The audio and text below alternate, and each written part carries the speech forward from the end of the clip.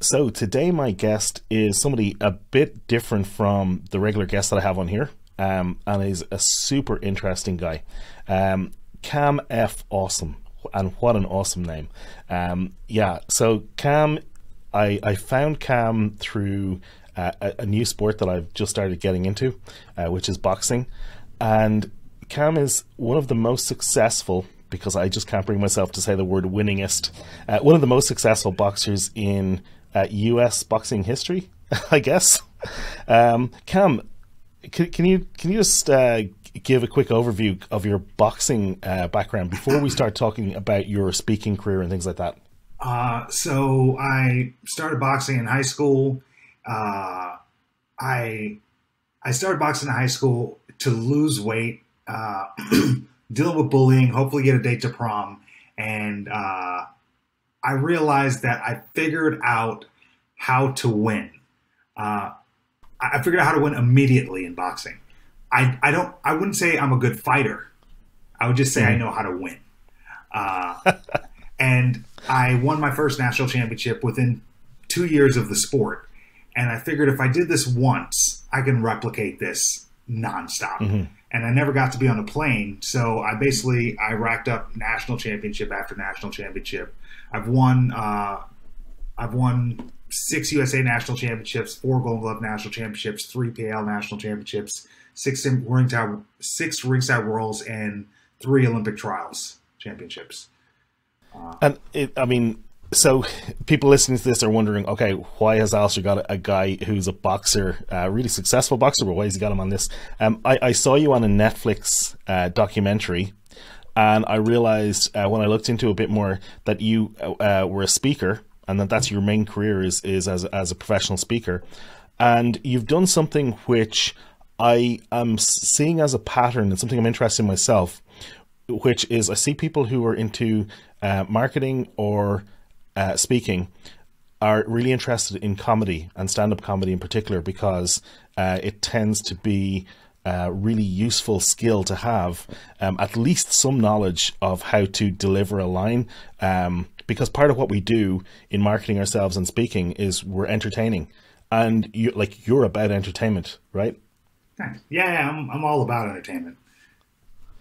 So okay, so let's kind of dive into this a little bit.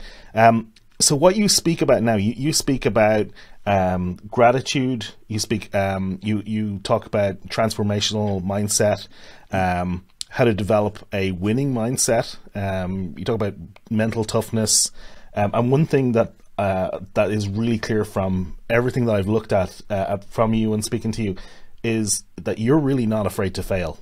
That's something that you kind of embrace, right? Oh yeah. You're gonna fail anyway, so why pretend you're not going to? And then you get super surprised when it happens. Can you talk a little bit more about your view on failure and dig into that? Because I think it's really fascinating. Because you don't just try not to fail; you're absolutely embracing the idea and kind of going all in on it. Yeah. So I'll take this back to, so I was super insecure about my weight growing up, and going through puberty and all that was really weird to me, and I wanted to lose weight. And I was like 13 or 14 years old, and I tried out for every team, but I'm unathletic and I'm clumsy, so I couldn't make a team. And that was the only way I knew how to lose weight. It was like, you do it through sports. That's the only way I've ever heard of. And then I was in a science class, and the teacher explained calories and how calories work. And they're like, average human, let's call it 2,000 calories a day. You burn 2,000 calories a day. So if you consume 2,000 calories a day, you'll break even. And what I got from this is, if you burn more calories than you consume, you will lose weight. Marketing is everything else when it comes to weight loss. But if you strip everything down in life of its bullshit, you get the equation 1 + 2 = 3. In this equation, you are 1. Why? Because you should always be your number 1. No one's going to believe in you until you believe in yourself. That's why I call myself Mr. Awesome. I believe in myself wholeheartedly. Now, 1 + 2 = 3. 3 is the goal. So I'm 1, 3 is the goal. So for me, let's say boxing. I'm 1. The goal in boxing is to win. 1 + 2 = 3. What is 2 in this equation? 2 is what I have to do to win. So 1 + 2 = 3. What is 2? 2 is not getting hit. Very simple, right? Me not getting hit equals winning. 1 + 2 = 3. The reason why I call 2 number 2 is because it is the way it sounds. It's the actual shitty part of the job. It's the actual hard work. Well, how do I not get hit? Well, I have to be in better shape than all of my opponents. What does that take? That takes a lot of sacrifice. I don't go home on vacations. I don't celebrate birthdays. I don't miss workouts. Why? Because I'm that dedicated. No one wants to sacrifice that 2 part. So 1 + 2 = 3. I figured this out with weight loss when I was 14 years old. And I figured before I went to the boxing gym, if I burn more calories than I consume, I'll lose weight. Well, I'm not going to consume less calories, so I'll burn more calories. So I started rollerblading every morning for about an hour before I went to school. And I'll tell you, I did it morning after morning after morning after morning after morning after morning. I did it 6 mornings. And not one person approached me on the street and said, Cam, I can tell that you've been working out. And after the first week, I was like, no one, like, I don't see a difference. Is it working? Am I wasting my time? And I was 14 or 15 years old thinking this. And I went back to the equation. If the teacher said what was correct, if I burn more calories than I consume, and I'm burning more calories right now, if I wait long enough, and I didn't understand what delayed gratification was, but I realized if I wait long enough, I would start to see progress. Once that happened in my life at the age of 14, I realized that I, like everyone else, is capable of anything. So I'll take this even further back. There was a show called All That. It was on Nickelodeon. And when I was a kid, I used to watch it. And then there was a spinoff, Kenan and Kel. And I wanted to be on TV because I wanted to be rich because I was poor. And everyone I knew with money, everyone who I knew had a job was also poor. So if you're telling me to get a job, why would I ever get a job? The only person who's more poor than a person with a job is someone with 2 jobs. So as a 7 or 8 year old kid, I put this together. I was very money driven, and I figured I wanted to be on TV. If I have my own TV show, I'll be rich and I don't have to work. So my goal was to always be on TV. Fast forward, I get into the boxing gym to lose weight because I do the rollerblading thing, and I realized, oh, if I start boxing, I can lose weight even faster. And I figured out the equation for boxing. If I don't get hit, I win. Crazy concept, right? So it's not the first thing that people think of when they think of boxing. They think you've got to be able to take a punch, not avoid them, right? My thought process is if I just don't get hit, I can't win. So the scoring system was if I hit you, I get a point. If you hit me, you get a point. So my thought process was I will hit you once and then I will run from you until the time's over. That's genius. They say we have 3 minutes. They never said we have to fight for the whole 3 minutes. And I just want to remind the listener that, this guy is the most successful boxer in USA boxing history. So that's incredible. So I took that thought process and I realized 1 + 2 = 3. If I don't get hit, I'll win. If I'm in better shape than my opponents, I'm going to win. Right? And I realized if I milk, and I don't even like boxing, by the way. I don't watch it. Like if my friend's fighting, I'll watch it, but I don't really care for the sport. But I found something I was good at. And I thought if I could I won nationals within 2 years of trying to lose weight. And I was like, oh, if I can do this once, I can do this as many times as I feel like. And I can travel around. And if I go to the Olympics, whether I get a medal or not, I will be an Olympian. And when I'm in the Olympics, I'm going to do a funny interview or something, and an agent is going to see me and say, that kid's got talent. And then I would be on Keenan and Kel. Of course, that's not going to be the name of the show because this was a goal. As I wanted to be Keenan, Cam, and Kel. That's what I like pictured. And I figured if I got on TV enough, I would get my own TV show. All I have to do is win at boxing. Right. So, and it's really interesting. You actually qualified for the Olympics, if I have this right, 3 times and didn't go 3 times. That's really unfortunate. Yeah, I would go almost 4. So in 2008, I was only boxing for a year. I qualified for the 2008 Olympic trials and I lost. But I realized something. Like, if you didn't go to the Olympics, most boxers either quit or turn pro. Mm-hmm. You would have to be crazy to stick around. So I stuck around. I'm the only one left. Of course, I'm automatically number 1. So everyone quit or turned pro, and I just stayed. And whoever has the most experience wins, right? Like, so if I have 10 fights and you have 100 fights and we fight, who do you think is going to win? Well, I guess it's going to go to experience, but there's got to be some element of youth and speed and things like that as well, right? For the most part, of course. But on the overarching scale, so statistic-wise, I figured if I have more fights than all other boxers, I'm going to win the fights. So most boxers were concerned about their records. I said, screw a record. Your record doesn't mean anything. It's just a pride issue. So I would go and I would fight the number 1 boxers in their own hometowns. I would just show up in my Prius by myself and I would find anyone. I would wrap my own hands. I'd warm myself up and I would fight everyone. I don't care if I win or lose. I won most of them, but because I was just gaining experience. And I thought if I have more experience than everyone and I'm so comfortable in the ring, I'm just going to win all the time. And the more I win, the more it would lead to me winning. It's, I mean, I can see clearly that your way of thinking is radically different, I think, to how a lot of people would approach these kind of scenarios. It's very, very interesting. So when we spoke yesterday in a kind of pre-chat, you told me that a lot of what you were doing was pre-planned. Can you dive into that a little bit more and just kind of take me back through the logic that you went through?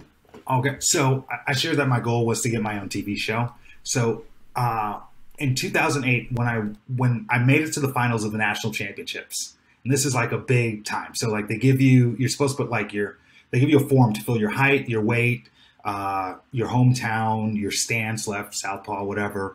A bunch of questions. The final question is, what do you want out of boxing?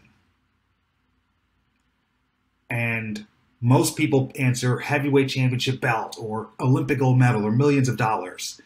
I want to be a good role model and have my own TV show. Now, this was in 2008. Now, if you could think about this, what is a social media influencer? A role model. And I have a Netflix show. So, my goal was to go to the Olympics in 2012, whether I get a medal or not, use that to build a career for myself. What happened was I left the country, didn't tell the drug testing agency, and in 2012, after winning the Olympic trials and getting ready to represent USA, I left the country and forgot to tell the drug testing agency. They showed up to give me a drug test. And a missed drug test is a positive drug test. That happened 3 times in 18 months because I changed my address and never told them. Right. So I left the country, fought. They showed up to drug test me. I didn't answer my phone. Then I came back to the U.S. I continued winning tournaments, not knowing I was suspended. And then right before the Olympics happened, I was told I couldn't go.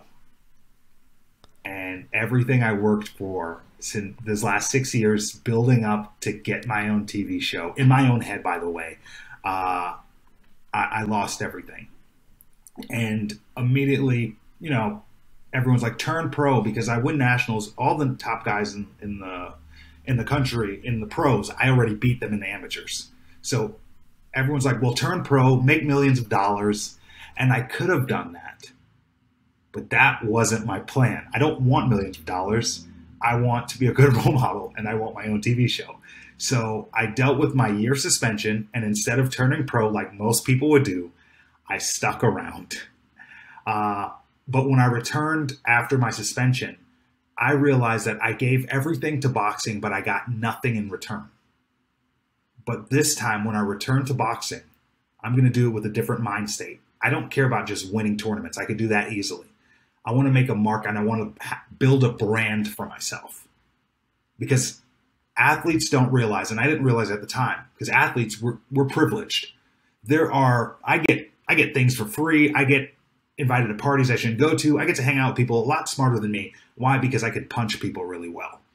Now, I do understand that as an athlete, you have doors open up to you. So we think after retirement, I'm going to have all these opportunities. But we don't realize that our relevance as an athlete dissipates the moment our sweat dries after our last practice. No one cares that I used to be number one in the country.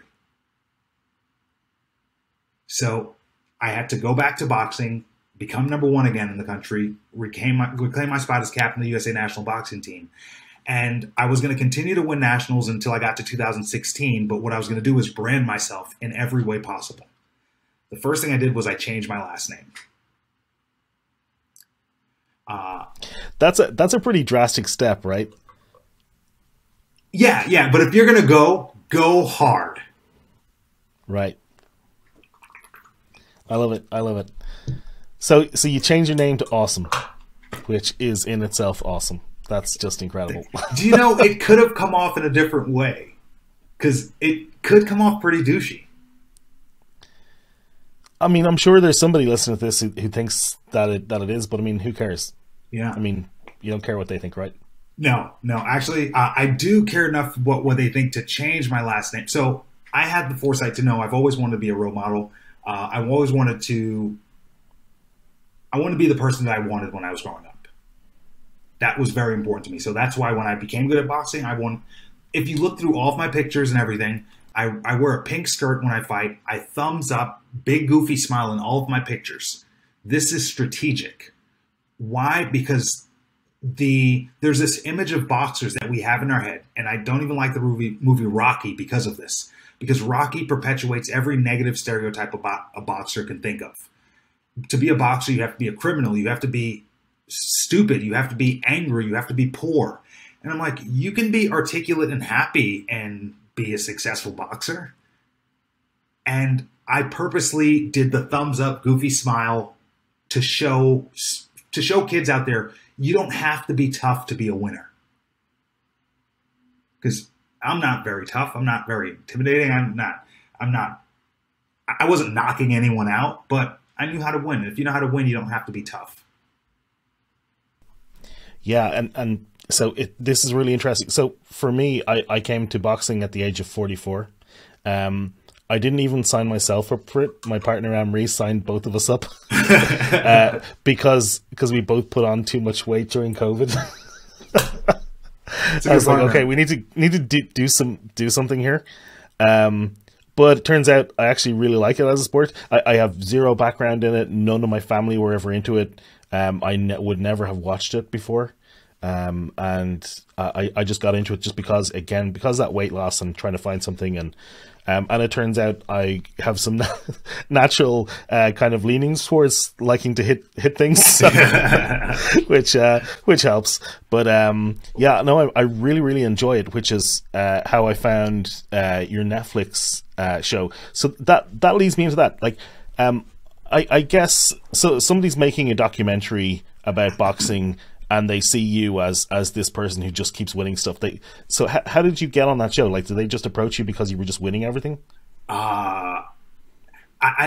approached me because when I returned, because after my year suspension in the boxing world, it was a big deal because I was supposed to do something in 2012, and it was a disappointment. So that was kind of echoing in the boxing world. So when I returned, I changed my name. I got a lot of attention because of it. And when I came back to boxing, I won pretty much every tournament for about 2 years. And it was building up to the whole 2016 Olympics. So Netflix reached out to me, and the reason why I said yes, first of all, I'll take it back to my name. The reason why I chose Cam F. Awesome is because I knew I was going to be a role model, and changing my last name to Fossum would be inappropriate. But if I just changed my middle name to the letter F, then I could be Cam Awesome at schools and Cam F Awesome everywhere else. So when I returned to boxing, I decided I was on the vegan circuit. Because I became vegan during my suspension, and I credit that for changing the way I look at life and even saving my life. And I started doing all these vegan festivals on the weekends and emceeing them, doing speaking engagements, doing stand-up comedy as well, and doing anything to market myself as something bigger than a boxer, because I'm going to use boxing because boxing took everything from me for 6 years. So when I returned back, I figured I'm going to milk everything I can out of boxing. I'll continue to win, but I want to build businesses and I want to build a brand for myself while that's happening. Yeah, and I think the fact that you're on podcasts like this one and that you've got a successful and very, very full speaking calendar, because I looked at your calendar for January, and you're talking a lot in a lot of different places. So let me get more into the speaking part. What was it that made speaking the thing that you wanted to do? Because I'm not really seeing the connection between that and having your TV show. Is there a connection there? Yeah. So I'll show you the connection. So I wanted the TV show. I wanted to perform. I wanted to be a performer. So I started doing stand-up when I was suspended. So in 2012, when I couldn't box, I started doing stand-up because the goal was for me to perform. That's why I started boxing in the first place. I was like, well, let's just get to performing. So I started doing stand-up, and I quickly realized after I was doing it for about 2 years, I performed at the Laugh Factory, Funny Bone, Hyenas, all these different clubs. I didn't get to headline, but I got to feature. And the most I've ever made was $40 in a bar tab. And I was like, yeah, I was a broke boxer my whole career. I can't be a broke comic. So my boxing coach, funny story, I was living in Florida when I won my first national championship. My boxing coach, he owned this guy named John Brown. He owned Ringside, the boxing equipment company. And he says, hey, I want to coach you. I'll move you to Kansas City. I'll let you live in my house for a year for free so you can save some money. And I'll buy you a car and to coach you.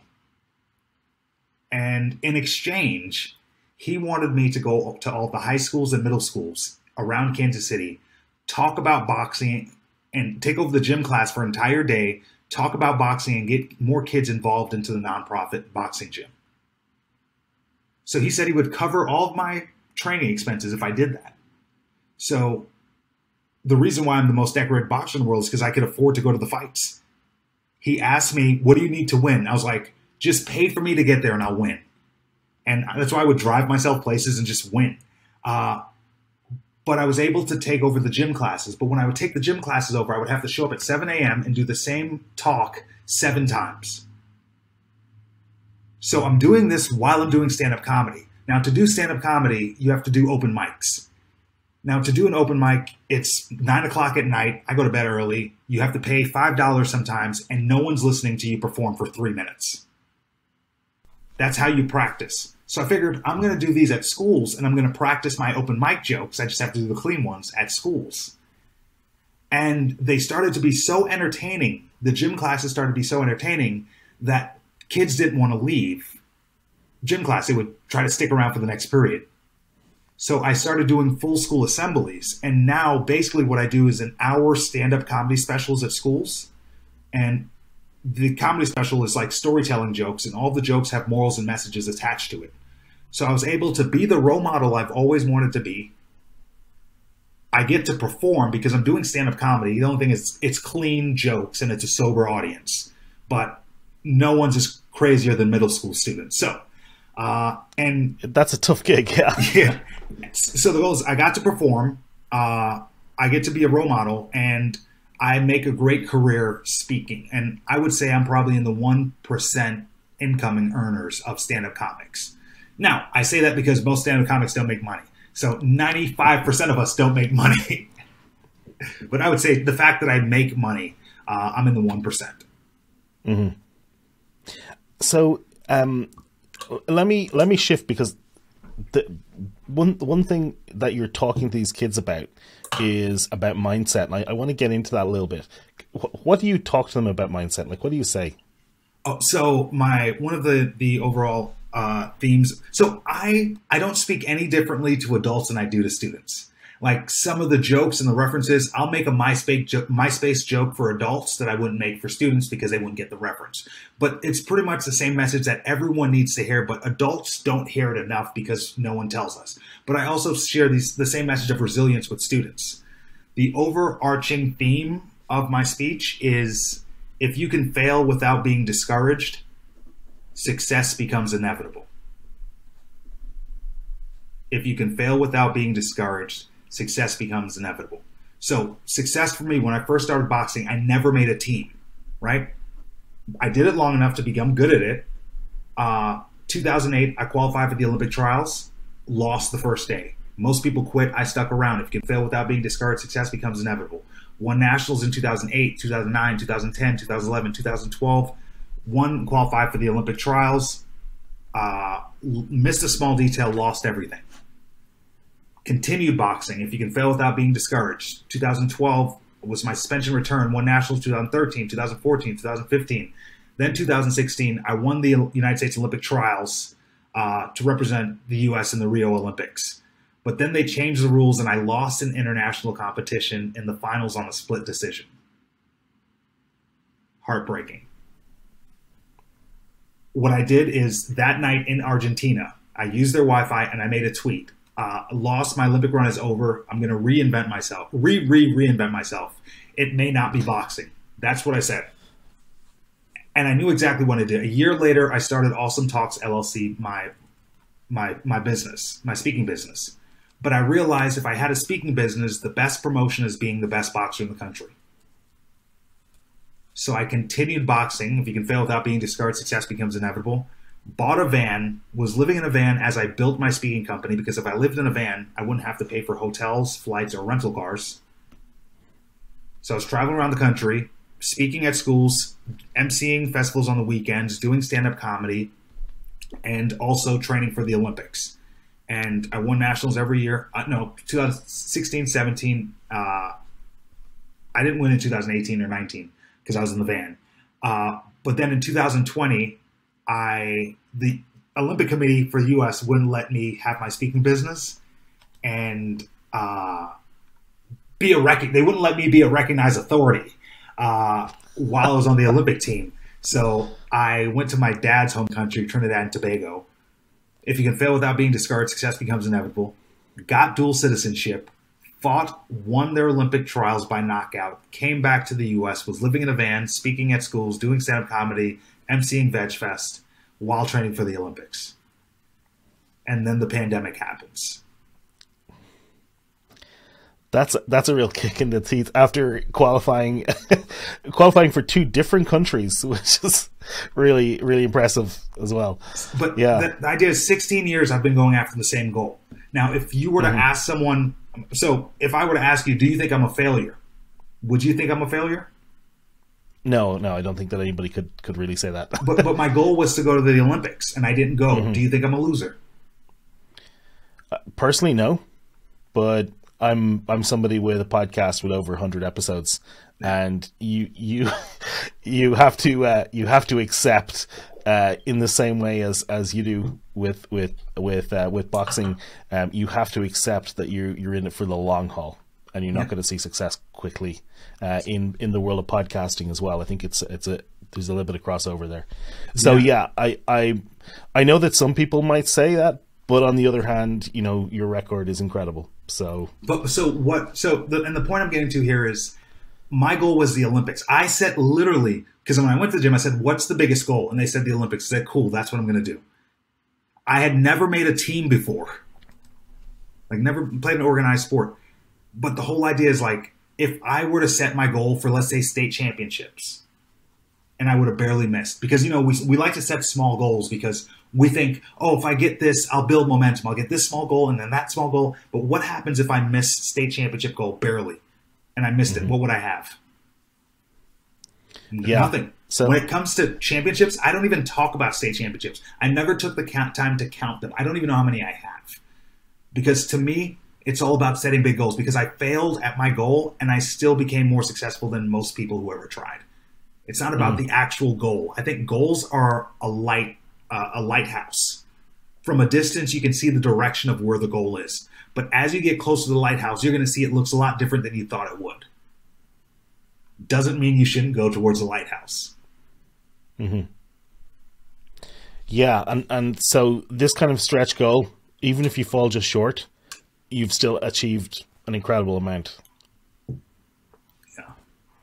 Yeah. So let me ask you about gratitude, because that's something else you talk about.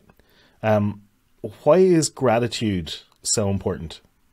Oh, because all the failing that I was talking about earlier, I'm still a human. Like, I have emotions. It gets to you. Like, the reason why I'm able to be resilient is through things like gratitude.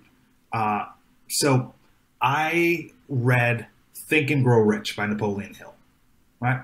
The first time I read I read it multiple times, and it worked. Do you hear me? It worked. I don't know why it worked. So before I read the book, I met this guy for coffee. I meet everyone for coffee. And he said that one thing that he learned in life was, he said that someone would be willing to respect a person's opinion enough to go out, spend money to purchase their book, read their entire book, but skip over every action piece in that book. Then you think about it. How many times have you read the book and they said, okay, do this action? You're like, oh, okay, I want to read the next chapter. I'll do that later. How many times we go back and do it? So how many books are you actually reading? Any books? Because you're not actually doing the actual work part of the books. So I said, the next book I read, I'm going to do everything in this book. And I opened up Think and Grow Rich, and I was like, there's a bunch of woo-woo stuff in this book. But you know what? I'm going to commit to it all. I got my journal. I did everything like the book said. And I kid you not, I started to see money for the first time in my life. And I said, well, if this, because all you're doing is actually focusing your mind on money, and then money comes. So I figured, could I do this with happiness? That was my COVID experiment, because a lot of people are dealing with depression and COVID. So what I did was, every morning when I wake up, so our phones, a lot of us, our phone is our alarm clock, correct? Like, yeah. And when your first alarm thing you clock, see in the morning, your alarm clock goes off. The first thing you do, you hit snooze, you do math in 9-minute increments, and then you eventually turn it off so you can look at your notifications. If you know anything about the news, if it bleeds, it leads. Social media is even more direct, because the worst gets shown first. Yeah. So we wake up, we stretch, we yawn, and then we start to download negative information. So what I decided to do is, before I look at my phone in the morning, I grab my notebook with my little pen on it, and I write a list of 10 things I'm grateful for. So I'm grateful for my house. I'm grateful for my car. I'm grateful for my washer. I'm grateful for my dryer. Those are two different things. You can be grateful for everything. Thing is, I don't repeat anything on this list. Right. So it gets progressively harder to come up with 10 new things every morning. So the goal, and I do this challenge for students at school, and I think adults should do this challenge. Every morning you wake up, before you look at your phone, write 10 things you're grateful for. I call this challenge 300 Reasons. The reason why is because when you do this 30-day challenge, you'll have 300 reasons why you should wake up on day number 31. And if you've been through the pandemic, you understand some days you don't feel like waking up. A lot of people are going through a lot of things. So I found this exercise was real cool for me. Now, here's the cool thing that I found out about this. It started after about 3 weeks. It would take me 10, 15, 20 minutes to come up with 10 new things. And I really wanted to look at my phone. So what I started to do is I would look for things throughout my day to be grateful for, store it in my memory, call it delayed gratification. and write it in my list the next morning so I can look at my phone faster. I was doing this for a while, and then I went down a TikTok rabbit hole, and I found out about your RAS, your reticular activating system. Have you ever heard of this? I have, yeah. Okay, so for your listeners, I'll explain. Or do you think they understand it? I'll explain. No, so go for it. Go for it. Your brain takes in 40 billion bits of information every moment. Not every second, every moment. Moment. It's a lot of moments, a lot of information. Things you see in your peripheral. Your brain sees it. Your unconscious mind sees it, but it doesn't pass that information to your conscious mind because it's on the peripheral. It's not relevant to you. It's not in your narrow vision. So, because your brain takes in that much information, your RAS acts as a filter to let you see what you're looking for in life. So, perfect example is if you wanted to buy a yellow car, and then you started to see yellow cars everywhere. If something like that ever happened, it's not magic, and no, someone didn't just show up the morning before and paint all the cars yellow. What happened is your brain realized, oh, this is something relevant to us. Let's look for it.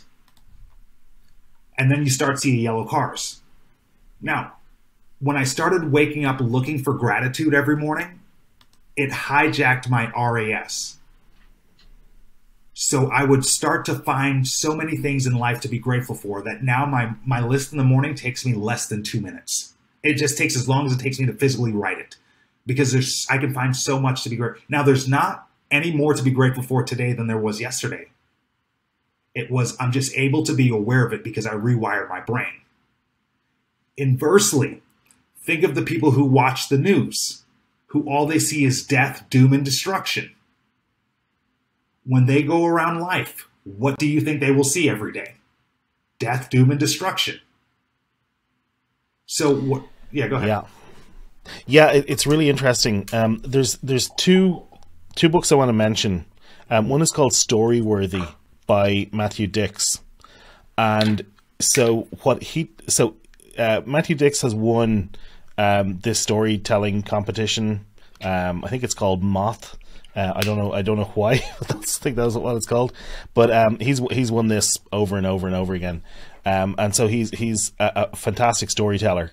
But he actually talks in the book about how. So I read this book because I wanted to get better at telling stories. But he talks in the book about making notes of notable things that you could turn into a story. And it just reminds me of exactly what you're talking about there. It's the same thing. You suddenly start to see options for stories in everything that you do. And it's the same kind of concept. The other thing that I just want to mention, the 4-Hour Workweek, Tim Ferriss, and just for anybody who's not aware of it, he published it about 15 years, no, probably 15 years ago. Tim Ferriss does not work a 4-hour work week. He's a workaholic, but he wrote this book, The 4-Hour Work Week, and had a lot of really interesting concepts in there. But one of those was this kind of low information diet or low news diet. And I really took that one to heart about 15 years ago. And so I cut way down on the volume of news that I kind of intake. I don't want to know what's going on in the world a lot of the time. So but I have really noticed that when I cut down on that impacted positively on my mental health. So so I don't wake up in the morning and get all that bad news in because I just don't consume it. And the same for social media. I've kind of cut down on that a lot too. So that's another thing that I speak about to adults as well as to students. I hear constantly that social media is negative, and I couldn't disagree more. You're negative if you think social media is negative because you control who's on your timeline. Now, think about it. Instagram, every 5th post is an ad. So Instagram makes money off 20% of your timeline. Timelines are valuable. Instagram's making billions of dollars off your timeline. What are you making off of the other 80%? You control who you follow. I follow a bunch of dogs that wear people clothes. Do you know what I see on my timeline, bro?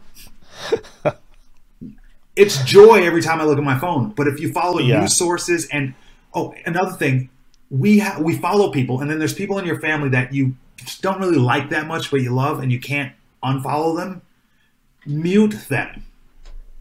Mute them. You don't have to. You're in control of what's on your timeline. Everything that you see is what your brain is downloading, and that's what your brain thinks is relevant, so you start to look for it in your life. There's so many people I meet out there who tell me about their anxiety, and right after, in the same breath, tell me how they watch 3 hours of murder mystery before bed. It's like, are we not being conscious of the things that we're consuming? Yeah. I think there is, I mean, so the logic, by the way, in not consuming news for me is that the only time that I can generally impact the news is by voting. And so I will consume the news in and around general elections here. But apart from that, I can't really influence the news all that much. So it's the same thing of, you know, if you can't influence something, change something, then all you get by learning about it is, well, I guess you can become more educated as to what's going on, but you can't really influence it. So what good is it going to do you? So that's kind of the logic. Now I do end up finding out what's going on in the world through all of those other ways. You know, it's hard to avoid it. You know, we always do. But I don't think that you really need to go and seek it out as actively as a lot of people do. And I think that it makes a positive difference in not doing so. Yeah. So my test for people is when I tell them the news thing, and everyone defends on why they should watch news. I don't think you should watch you should watch 0% of the news. And if you haven't taken one single action in the last 7 days because of something you've seen directly on the news, this is not informative. This is entertainment. If you're going to entertain yourself with something, why make it realistic? Mm-hmm. Yeah. So this is really interesting because it kind of dives back into what we were talking about earlier, which was, you know, consuming books. And I talk about books a lot on this show, and business books and things like that. But it really drives me nuts when people read books and then don't take any action. And it's the same thing because it's just entertainment at that point. Yeah. You know, if you don't act on this, and I think that business books in particular are probably some of the most condensed super information for the cheapest price you can possibly get, because you're getting people who are very smart people and taking their lifetime's worth of learning. They work to condense it and get hire editors to polish it up, and they condense it down into this, you know, 150 pages for $20, and it's their best thinking. But if you read that and don't take action on it, 2 books right now from the library. Yeah, free. It is free. Yeah. How crazy is that? It's free. All the books. Yeah. Now I have to own the book. I have to say I like to have it on a bookshelf physically because I like to be able to go back and write notes and things like that. But yeah, you can even get them for free. Any books that I read that I love, I end up buying. Mm-hmm. So like I still. Yeah, and just for people listening on the audio, he's got a big bookshelf and some color coordination on the covers as well. I like that. I'm a fan of that. So, okay, Cam, I could talk to you all day because we have a lot of crossover, but I do have to start to wrap this up, and I don't want to keep you here all evening. Can you tell me what's the number one tip that you'd give to somebody who wants to build their profile, build their authority? So number one tip I can give to anyone is, first of all, don't do it if you don't believe in yourself. So after you believe in yourself, and if you do believe in yourself, think about where you are and think about the normal path that's an authority in your industry will take to get to the final destination.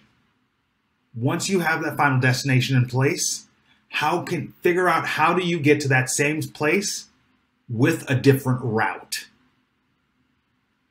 Because if you're able to do that and show proof of concept, you are now a recognized authority in that field, in that lane. So what I did was I took my expertise and my experience from boxing, and I shared these stories as a youth speaker. But the reason why I'm an authority in my lane is because I have the boxing pedigree, and the reason why I have the boxing credibility. And then I'm also recognized authority because I'm the only one who's really bringing humor to it because I'm doing stand up. So I get to the same destination that other speakers get to. Like they get their message across, but I got there in a completely different way. I did it living in a van. I did it speaking at schools and gaining experience. So it's not the conventional route, but I can never compete with the 99% of conventional people out there if I'm going the conventional way.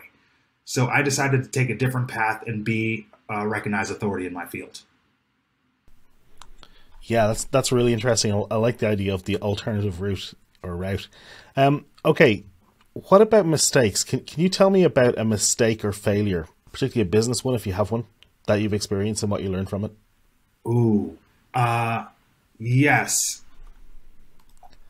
I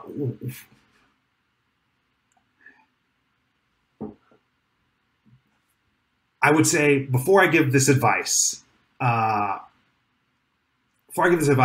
only want you to take this advice if you do not have any dependents.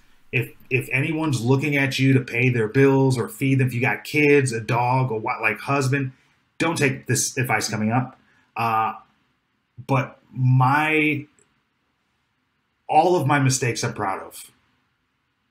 Like, because I believe you should go to fail. Swing for the fences. Like, do not settle for first. Do not settle for second. Do not settle for third base. Swing for the fences for a home run.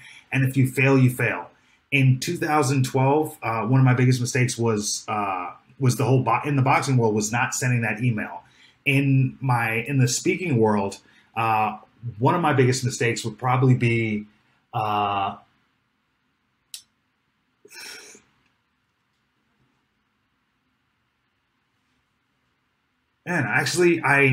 since I promote mistakes so much, I can't think of a mistake I didn't learn from.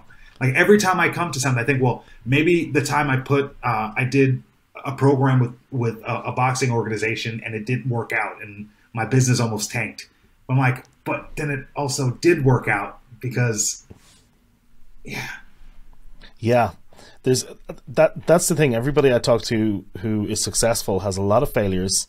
And those failures have always ultimately worked out in some way because, like I had a business with a guy and it was quite successful. It was limping along for a while and then suddenly became successful, and then it failed because the two of us didn't get on. But we wouldn't have realized that we didn't get on, that we had very different views unless we got that success. So we would have kept. So it seemed like a failure in the end, but it was only because we got the success in the middle. And so anyway, that ended up being a very expensive mistake for me. I call that one my MBA because it cost me about the same amount of time and money. But yeah, that's why I like to talk to people about failures because there's always something there. Okay, next, because I'm just conscious of your time. I'm okay, by the way. Yeah. Is there a business book or resource that's been important for you? So you talked about Think and Go Rich earlier. You held up two books there, The Millionaire Next Door, and what was the other one? This is just actually so Ikigai. It's a 4-part. Ikigai is 4 parts. It's a Japanese philosophy, and this is something that I was explaining to someone my philosophy in life, and my thing is I don't work because I worked for 9 months at Waffle House. It was a restaurant here in the States. And once I quit there, I realized what value was. And I realized how to create value and leverage value. And I realized from the moment I quit Waffle House, I never have to work another job again. I will only get paid for doing what I love. And you might not get paid what you want or get paid a lot, but I'm only going to do what I love. And someone explained Ikigai, which is it's what you love, what the world needs, what you can be paid for, and what you're good at. And it's those 4 pieces in one that is a philosophy of life. What you love, what the world needs, what you can be paid for, and what you're good at. And this is actually something that I use in helping people to niche down. And so just to summarize that, I call it Good Love Pays World. So that's a quick way of remembering it. You sometimes see the three. So it's basically an overlapping Venn diagram of four circles. You quite often see the three overlapping circles, particularly that was kind of the more Western culture concept. What do you love doing? What are people willing to pay for? And they leave out the world.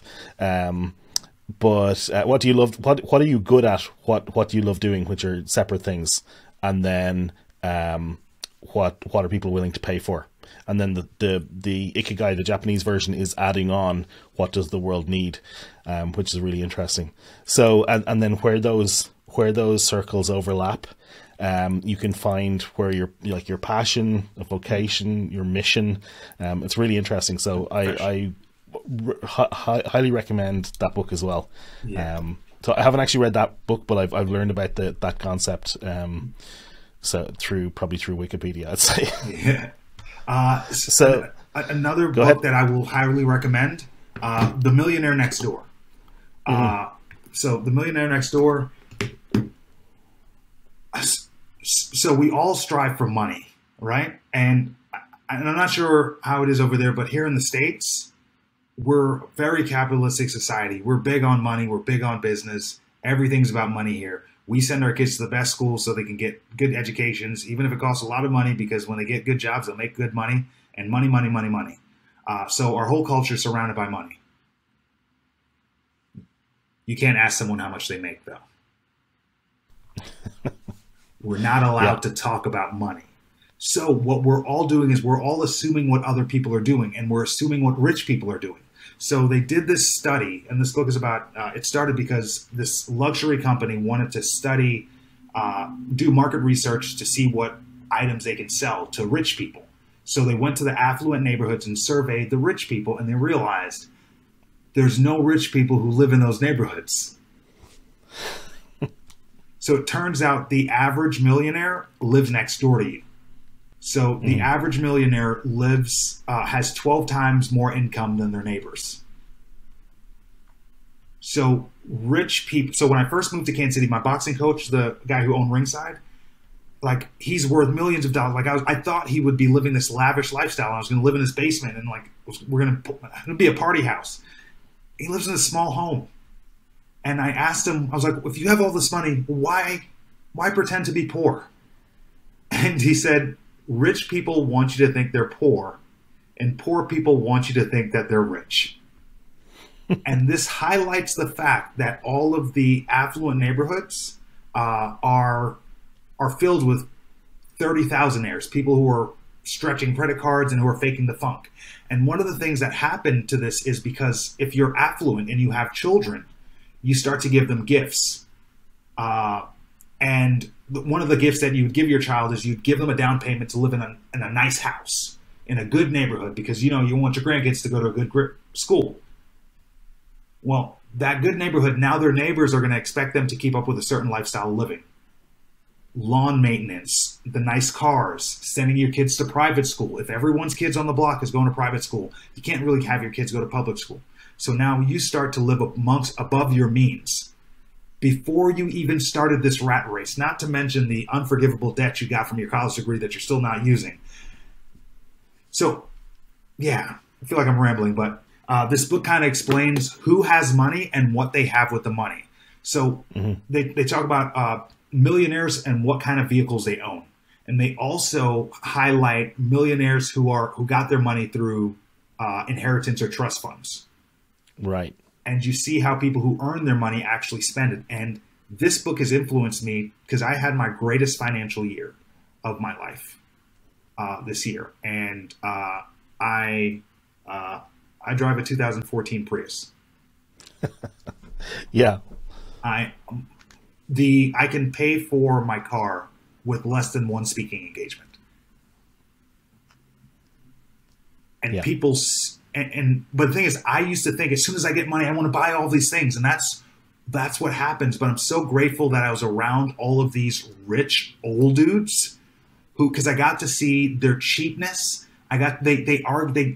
So my coach, he has lunch every other Wednesday with this group of other guys his age, and they're all worth millions. and the parking lot is filled with minivans and pickup trucks. Everyone has like dirty running shoes, and like no one's wearing jewelry, and they only go on that Wednesday because it's $5 steak day. These are, and I realized that's how you keep money. Yeah. Now, of course, that's the extreme part, and these guys are at the end of their lives, and you only know they're rich because their wives are young and hot, and they have nice jewelry. But it taught me money value and money principles, and it shows that an example in this book is an attorney and a teacher, brothers.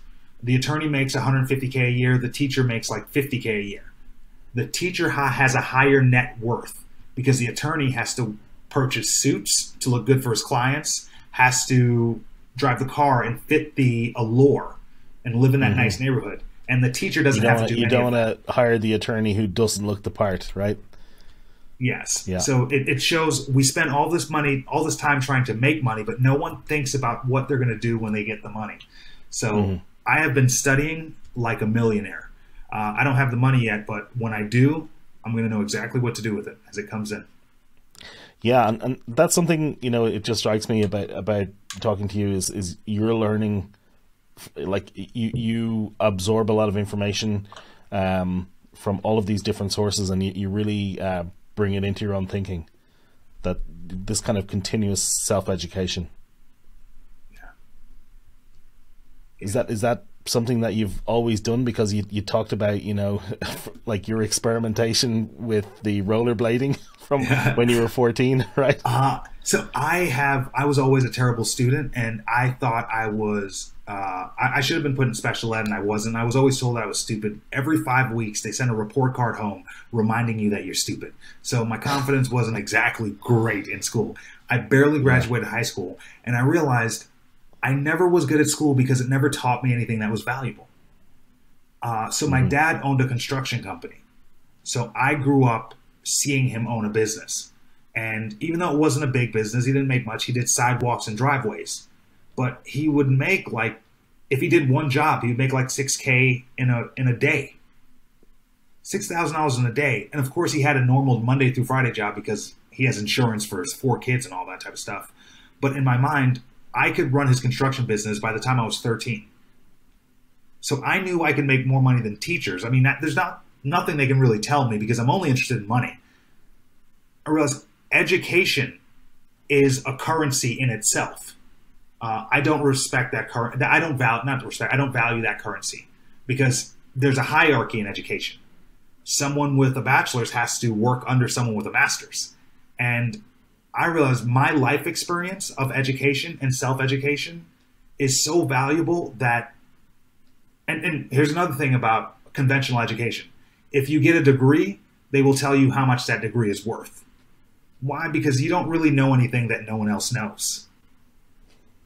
So you can be told how much you're worth. Me, my education was free. It didn't cost me anything.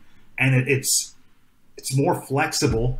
I don't have any certifications of any sort, but I was able to be a recognized leader, be a recognized authority in my niche of speaking. So when I said this was all planned out, the plan's not done yet. So the plan was to get good at boxing, become famous, get a TV show. But right now that changed because I didn't get to go to the Olympics. I have to build it another way. So what I'm doing is I'm traveling around the country as a touring performer, and I'm building my name. I'm building my brand recognition all around the country. I'm building my value. I'm building my speaking fee. I'm building my merch. I'm building my brand. And what I do is called motivational humor. I named it that, and I am the best motivational humorist in the country, probably the world, because it's something I kind of made up. Now, that's a great thing about creating a concept like that. Yeah. Yeah. So the plan is January 4th. I'm recording in a theater. I'm doing 2 shows in the theater. I'm recording it, and then I'm going to shop that film to Netflix. Netflix, of course, it's not going to be that high quality, so they're going to give me a budget to redo it in a nicer theater if they say yes. And then I don't care how much I make off of it. That footage of me speaking to students and doing motivational humor, because that will be on Netflix, it will now be a genre. I will be the king of that genre. Once that happens, I'm going to be known. My value as a speaker goes up. I'm going to be going into schools, speaking at schools, but I'm not a speaker. I'm an advertising company. So I'll be speaking at schools for free, but I'm going to be advertising businesses that I'm starting on the side. Mm-hmm. So I'm going to basically build a sustainable cycle of business. So I'm going to speak to promote my own businesses. Yeah. So the goal is to retire by 40. I'm 34.